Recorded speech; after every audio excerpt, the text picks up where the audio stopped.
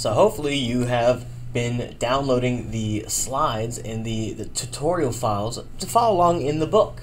And one of the things you might notice is in Tutorial 1, Chapter 1 of Microsoft Word, you get a pet file, a pet docx.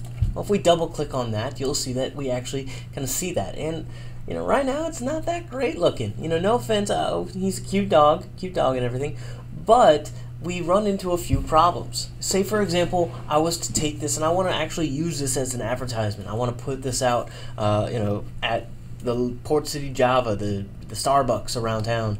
I'm clearly wanting to expand my business as a photographer.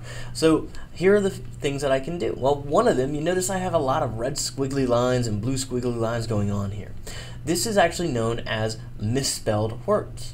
Well, what's going on is it's indicating this is a misspelled word.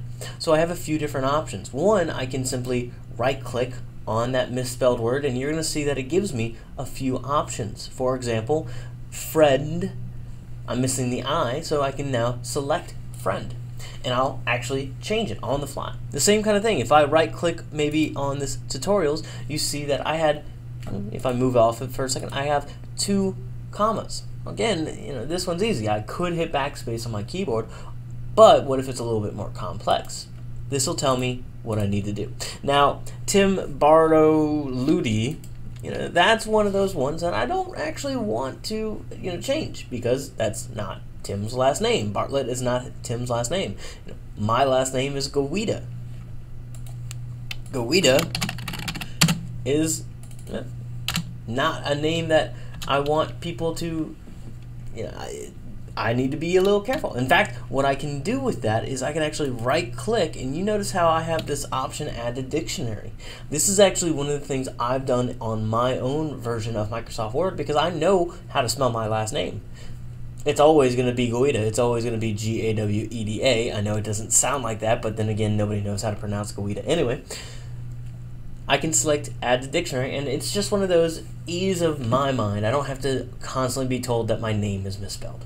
In our case, we're just going to select Ignore All, and you see that that will take care of that. Now, I do want to go ahead and just change this up a little bit. It's not really designed out to be a good advertisement. One of the things that if we pan out a little bit over here on the View tab, we can actually select something like one page. And if you can see, well, as an advertisement, this doesn't look too great. If we kind of go across the hall, you might notice that most flyers are actually in what's known as landscape orientation. Landscaping meaning sort of, if you want to think of it, this is known, if we look at our book for a second, this is known as hamburger style. This is known as hot dog style. Yes, I know I'm using food analogies to describe this, but hot dog style.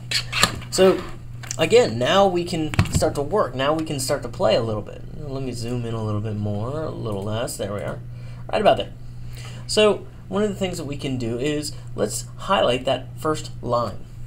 Now you notice over here I'm kind of positioning my cursor to the left margin section. I could come over here and just highlight all of this, but one of the beautiful things in Word is if I kind of move to the margin area where I know nothing is and I click, ooh, look at that. I highlighted everything, and now I have the ability to change any one of these options. So I can change my font size. Say, instead of it being an 11, I change it to something like 72. Oh, 72 is a little too big, so I'm going to shrink it down a few. Now, what I can do is I can actually use these increase and decrease font size buttons over to the right. And if I click on them, and notice what happens. Suddenly went from 72 to 48. It's still kind of a little over, so let me shrink it down again. All right, there we go. Now at 28, I have it all at least on one line. All right, well, I want to go ahead and jazz this up a little bit more. Maybe increase the font size of that second little tagline. I do need to tell people about the portrait studio, otherwise they're just gonna, have a question and look at a pretty dog. So I can increase this as much as I need to. I went a little too far. 28's too big. I can shrink that down. And I'm gonna shrink it down just for my sake, so it's, right underneath it. Now, one thing I want to do is everything right now is left aligned. notice how here's where the margin kind of begins, and everything's all on that. I don't like that so much. So I'm going to actually click, hold, and drag my mouse downward, so I'm highlighting everything. Again, inside this paragraph section, you might notice that we have a little kind of selected box right here. This is known as my left align button, align left button. Well, right beside that is actually something known as the align center button. And what this will do is this will actually now look at the margins, so that margin and that margin, and it will kind of find the middle ground between the two of them. Find the middle ground between the two of them. As you can guess, if that's what middle does, if I select the right align button, makes everything right aligned, and justified, it's a little weird, but it's going to try and bring everything as close to the margins as possible. We're not going to see too much of that, at least right now, but that's something you see a lot in newspapers. So, for our sake, I just want to go ahead and select center, and alright, we're starting to get somewhere. We're starting to play around a little bit more.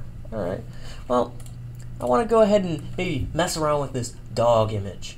You know, it looks cute, pretty, but it's a little tiny, especially since I've got so much white space over here.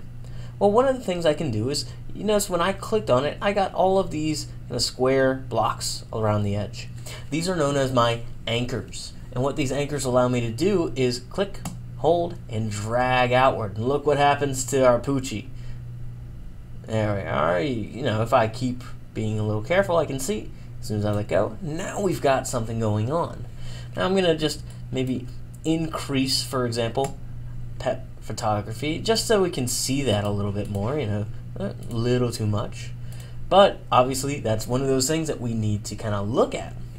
Alright, so we're starting to get this a little jazzed up.